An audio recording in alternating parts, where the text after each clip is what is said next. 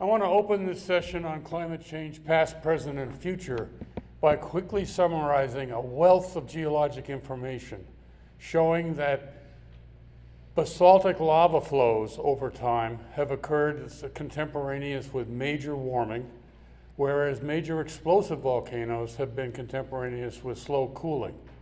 And there's this interchange of these two volcanoes that can explain in great detail climate change throughout all of Earth history.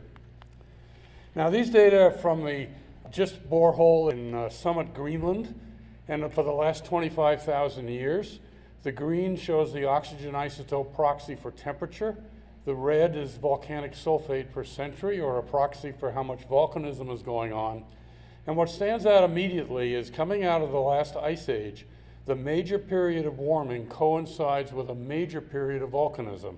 In fact, it's the most intense and longest lasting period of volcanism recorded in all of Greenland ice. When I found this back in 2006, I said, wait a minute, this doesn't make sense. We all know that major explosive volcanoes like Pinatubo cool the Earth for about a half a degree centigrade for 2 to 4 years. It's well observed. So I started out saying, what could be going on here? Now, when basaltic lava comes out under ice, it has to build vertically up through the glacier. It doesn't spread under the ice. And what's formed are these table mountains, shown in the upper left, or tuya in Iceland. And when we look at the distribution of these tuya over time, and we calculate the ages from helium-3 exposure ages of when they were last active, we find that 12 of the 13 best dated tuyas were active during the bowling and pre-boreal warming periods. And what's very important here is to notice that it took 2,500 years of major basaltic volcanism to warm the ocean out of the last ice age. It's clear during the bowling warming, we had a lot of volcanism and it lasted for quite a while, but it wasn't enough to warm the ocean. If you don't warm the ocean, when you stop having the volcanism, the ocean pulls you back down into the ice age again. The heat content of the ocean is very large and very important in determining climate long term. Now, this is data also from the same ice core, the last 125,000 years. And what you notice here, we're measuring air temperature, and there were 25 times when there was very sudden warming, within a year, certainly within a decade, followed by slow incremental cooling over time. The footprints of climate change, therefore, in a recording like this, where we have very good detailed layering and detailed dating and detailed cross correlation, are erratic sequences of rapid warming followed by slow incremental cooling over millennia. The green line here shows ocean temperatures, and you can see again the difference between air temperatures, which are changing very, very rapidly, and the record that we get when we look at benthic cores in the oceans. So what is it that causes this rapid warming? I'm going to argue it's depletion of the ozone layer. When you deplete the ozone layer, more ultraviolet B reaches Earth. Ultraviolet B burns your skin. It's the hottest radiation from sun to reach the Earth. Humans caused depletion of the ozone layer from 1970 to 1998, where they started producing chlorofluorocarbon gases, or CFCs, shown here in green. And as the concentration of those in the atmosphere rose, ozone depletion increased and temperature increased. When we discovered the Antarctic ozone hole in 1985, we realized, wow, this is a bigger problem than we thought. And within 2 years, scientists and politicians passed the Montreal Protocol, which restricted the production of CFC gases. And this took effect in January of 1989. Well, sure enough, by 1993, the increase in CFCs stopped. By 1995, the increase in ozone depletion stopped. By 1998, the increase in temperature stopped. From 1998 to 2014, there was the well-known global warming hiatus where temperatures did not change much. Then in 2014, suddenly it started warming at 5 times the rate from 1970 to 1998. And I'm going to explain in a few minutes that that was from a basaltic volcanic eruption. The black line shows the annual average ozone recorded at Aerosols, Switzerland since 1927, when the first records were collected. And what you can notice is every year there's a fair variety in the average, and in fact ozone is changing all the time. But these averages turn out to be quite indicative. And up until about 1970, there was very little change in the average ozone. But then with the increase in CFCs shown in green going downward, there was a depletion of the ozone layer and an increase in ocean heat content. Ultraviolet B penetrates oceans at least 100 meters. So all of that radiation goes directly into ocean heat content. So 30-year increases of CFCs led to ozone depletion, led to decreasing lower stratospheric temperatures in purple, shown up above, and led to increasing ocean heat content. What's interesting is the two greatest periods of greatest depletion were following the eruption of Pinatubo and following the eruption of Eyjafjallajökull and Grímsvötn in Iceland in 2010. Volcanic eruptions led to major ozone depletion, and it typically lasted for less than a decade, as you can see, following the Pinatubo eruption. So what we have is two very distinctly different kinds of volcanism. Major explosive volcanic eruptions that cause net cooling, and major effusive flows of basaltic lava that cause net warming. The explosive eruptions are typical above subduction zones, which are, so when ocean plates are moving quickly, you get a lot more of these kind of eruptions. They form aerosols in the lower stratosphere that reflect sunlight, scatter sunlight, causing about a ½ degree centigrade cooling for 2 to 4 years, depending on the size of the eruption. But they also caused warming.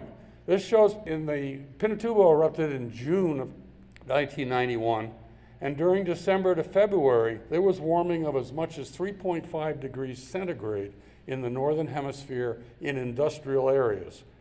When we look at the effect of the cooling on the ocean, this is some modeling done for Krakatoa in 1883, and where it was assumed the ocean was cooled a ½ degree centigrade for 3 years, you can see the effects still 100 years later of that on ocean temperature. And so what we have is when you have multiple eruptions, say 3, 4, 5 a century, that are large enough to have this effect, you increment the world cooler with each eruption. And when this goes on for tens of thousands of years, that increments you into an ice age.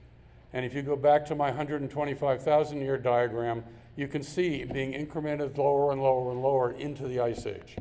On the major basaltic lava, on the other hand, this is typical of subaerial rift zones, like Iceland, the East African Rift. It emits a lot of chlorine and bromine, causing ozone depletion and rapid warming. We're not exactly sure of the chemical path, but we observe the depletion, and we know that basalts emit 10 to 100 times more chlorine and bromine than more developed magmas. The climate effect is determined by the areal extent, which depends on the duration of the eruption. Barðabunga in 2014 in central Iceland covered an area of 85 square kilometers in 6 months. This was the largest basaltic eruption since 1783. And it caused 2016 to be the hottest year on record. 2017 is cooler, 2018 was cooler, and I would predict in the future we should be getting cooler unless there's more of these kinds of eruptions. But if we look at the other end of the extreme, the Siberian traps 251 million years ago covered 7 million square kilometers. That's equivalent to 91% of the United States. Just imagine basalt going from San Francisco to New York to Miami to Seattle. And this went on for at least 100,000 years and probably more, longer. So the Siberian basalts were coincident with the biggest mass extinction we have in the geologic record. Oceans became 40 degrees centigrade. That's hot tub temperature, 104 degrees Fahrenheit. Major acidity in the oceans. This happened at the end of the Paleozoic, one of the major changes in the geologic timescale. The Central Atlantic Magmatic Province at 201 million years ago, when North America and Africa started moving apart, that was the end of the Triassic. The Deccan basalts in India, 66 million years ago, covering 500,000 square kilometers. That was at the end of the Mesozoic, and they all were associated with major mass extinctions, major ocean acidity. Now, if we look at just the last 10,000 years in the Holocene, the green line is again from the ice cores in Greenland. It's a proxy for temperature. And what you notice is there are very sharp times when the temperature is much higher than others. And it turns out in many of these, we see associated with them major lava flows, major basaltic lava flows that covered 700, 800, 900 square kilometers. The craters of the moon in central Idaho and the Snake River Plain caused the Roman warm period. Each of the major warm periods that we see a very close correlation. And what's interesting is that when we look at these periods, the ones I just showed you, and those are the ages of major flood basalts, and compare them with the ages of mass extinctions, we find a very linear relationship. And what's interesting is they typically end geologic eras, periods, and epochs.